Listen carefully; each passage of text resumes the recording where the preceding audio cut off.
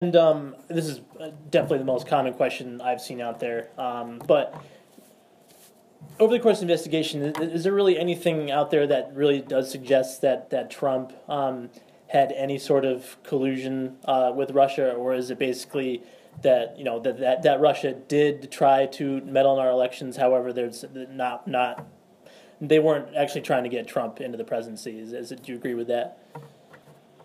I agree that I think this confirms that Russia meddles in our electoral process. I believe that we've seen evidence that Russia tried to hurt the Hillary Clinton campaign.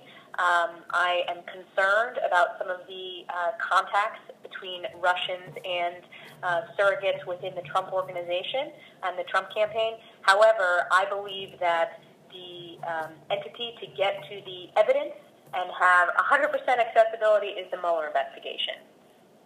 So I think we've been limited in making sure that we can answer that question.